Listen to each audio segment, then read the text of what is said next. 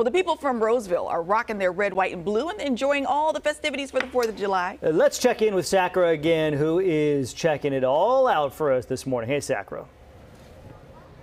Hey, I mean, that parade, it was a never-ending parade. So much action, so much great stuff to see. And now we're taking a little breather. We're here at Royer Park picking up some snacks. What are you guys getting? Cotton candy. Cotton candy? All right. And then what was your favorite part of the parade? Axe throwing.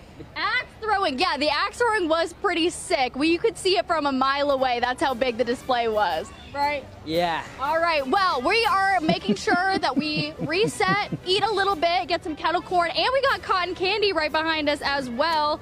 Of course, you know, it's the 4th. You can eat some sugar. It doesn't. The calories don't count on America's birthday. Exactly. So, like of course. So I got a question for all these people that are celebrating the 4th of July. So I'm joined with my family over here. So good morning. What's your name? Cypress. Cypress. So it's America's birthday. If you could cook America or bake America a birthday cake, what flavor would you make the birthday cake? Cute question. Chocolate.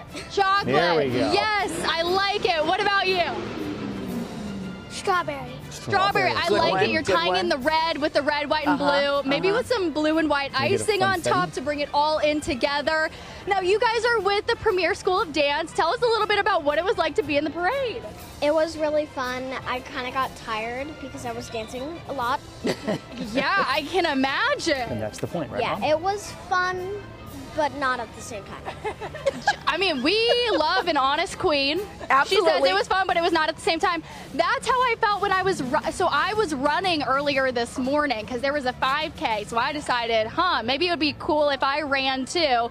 And then I got really tired and I was like, ooh, maybe I'll watch other people do this instead of doing it myself, right? Yeah. But I know you guys have a lot of performances coming up with the Premier School of Dance, so you must be excited about that, right? Yeah. What's your part?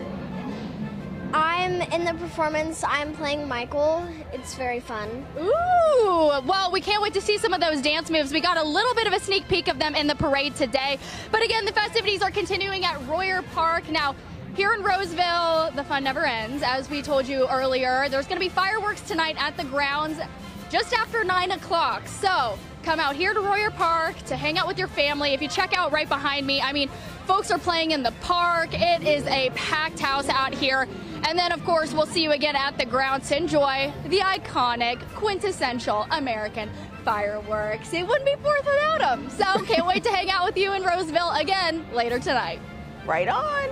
Thank you, Sakura. Enjoy. Thanks, Sakura.